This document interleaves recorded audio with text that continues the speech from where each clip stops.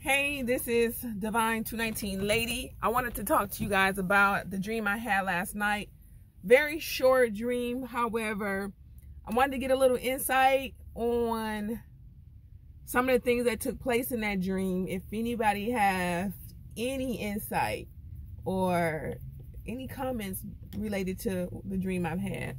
Now, I know we have this war going on or about to go on with Ukraine and Russia.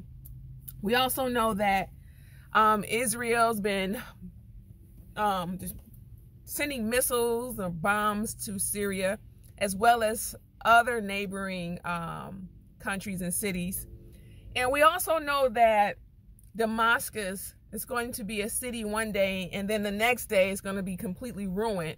And how things are going currently in the year 2022, it just seems as if things are falling into play, as Revelation stated.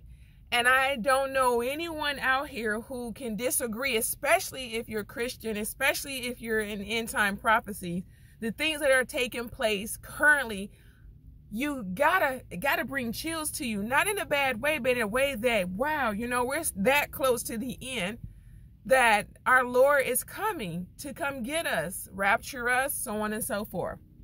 So this, I've been following up on, Russian news, Ukraine news, China news, Jerusalem news, Israel news. I just go and Google those type of things. I Google earthquakes happening today, volcanoes, tsunamis, mudslides. I do those on a regular basis. Then not too long ago, those birds last week fell from the sky. Just a group of the same type of birds just fell in abundance out of the sky, dead. And then all over the world, there were different crows dying, different types of birds dying. And, and just thinking about Revelation saying that 1/3 of the animals will die, so on and so forth. It's just, maybe that could be psychologically in the back of my head that's going on. However, this dream, I was in my car in a drive-through at McDonald's. Now, I was ordering. I don't even know what I was ordering, but I remember the details.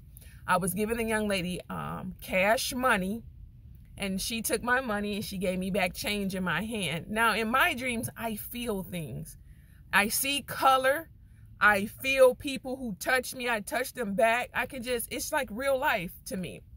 And I don't know that I'm dreaming until it's almost time to wake up. And then I realized, dang, well, I was dreaming. I should have went over here and did this, or I should have went over there and did that. However, she gave me my change.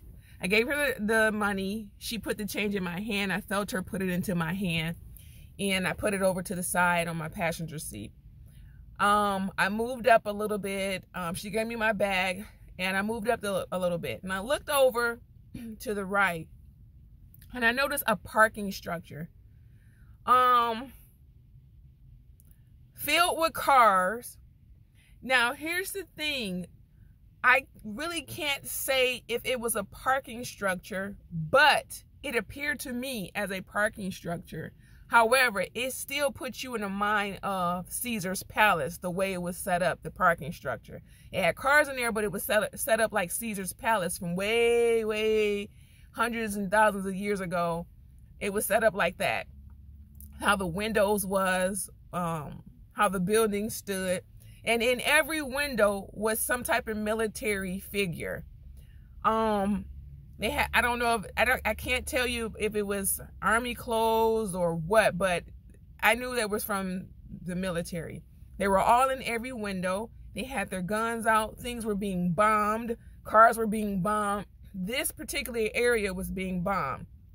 And as I looked over from the drive-through, I'm like, are we at war? That's all I kept saying. Are we at war? And if we are, this is like close to home. This is close. I'm at McDonald's and the war is happening like diagonally across the street, and there was no warning. There was no indication of a impending war, of a war was going on. You just happened to see it right then and there. And so I tried to really look at the people that was there. I was trying to see if it was our U.S. soldiers or if it was from another country that was invading our space. But I knew that it was a war between, you know, U.S. soldiers and whoever else outside of our United States grounds.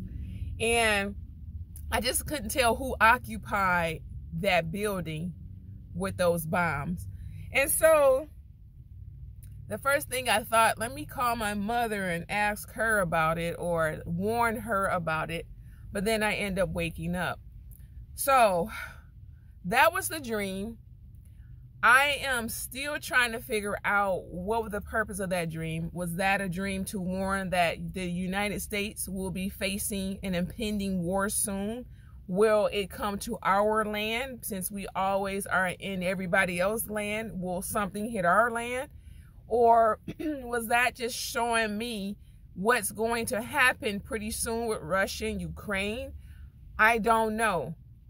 But because it was home, United States, that's where I stay, because it was home, I figured it has something to do with here.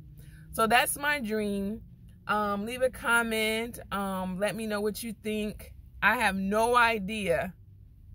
That dream was very short-lived, but I think it was very impactful. I didn't fear, but I had the thought of fear.